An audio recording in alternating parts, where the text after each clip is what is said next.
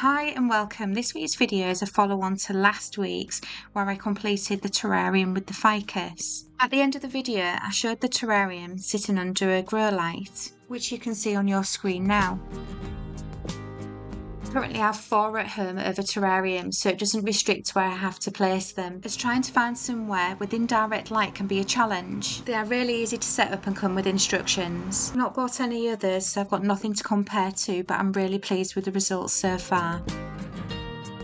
I bought these from Amazon and I will leave a link in the description. There's multiple choices for purchase. You can either buy them individually or as a pack of 2, and also you can choose whether you want them to come with the stand or without. I have used them both ways and I will show you later in the video how I have them on the display. These come with 48 LEDs and are perfect for indoor plants. They replace sunlight and effectively promote the photosynthesis, making it suitable for all growth stages of various plants. Included is a push button controller giving you 3 lighting modes and 10 dimmable brightness, with an auto timer that you can set for 3, 9 or 12 hours. One setup it will automatically turn off after the set hours, then turn on at the same time the next day for a 24-hour cycle. I recommend the 12-hour setting for the best plant growth. The pole is height adjustable from 6.5 to 26 inches, so it can provide the right amount of light intensity. You can put the pole straight into the plant pot and not use the base.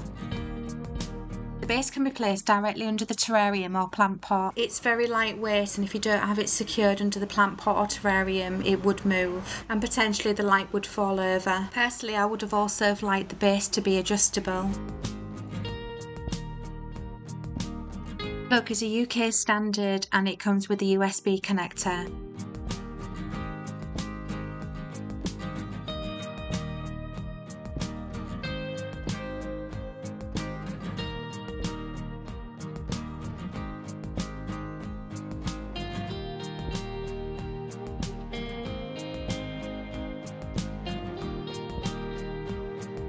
If needed, it can be rotated 180 degrees.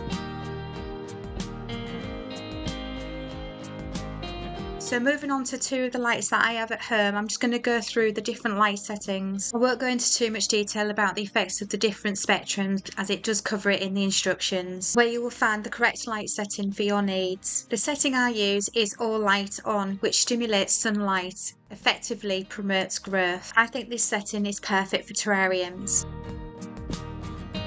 You will see here a perfect example of phototropism. It's a response to the stimulus of light.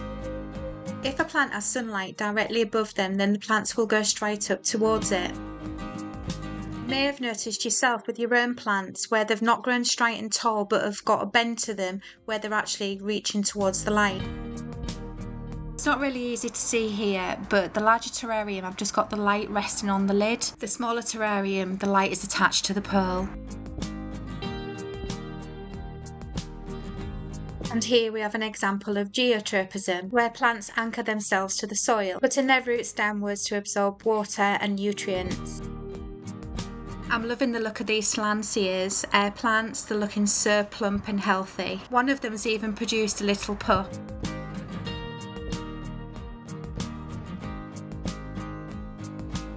Hopefully you can see the pup here just at the base of the Slancia. I will cover how to care for them in a future video. Well, that's all for this week. I hope you've enjoyed it and found it useful. Please like and subscribe, and then YouTube can notify you when I next upload a video. See you soon!